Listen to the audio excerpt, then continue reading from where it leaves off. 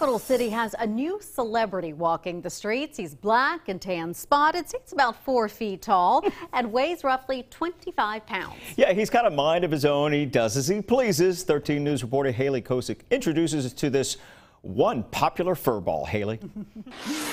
Pat and Jennifer, within the last week, he has made quite the name for himself, which is Miller Smith. But residents in the capital city gave Miller a street name, which is the East End Ghostrider.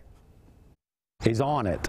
He's on top of it. Meet Miller Smith. For the last 3 weeks, roaming freely around the capital city. Well, we all holler at him, you know, try to get him to come to us, but it don't work. You can holler his name, and he gets real apprehensive about it. His presence around the town has been hard to ignore.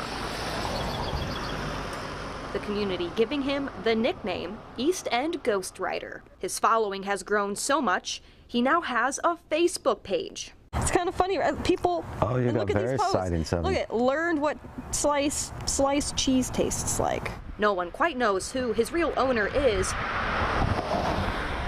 but to catch this furball has become mission impossible. Don, who put up the flyers, has been trying to catch him since he first broke loose. Put him up for bid. Highest bidder.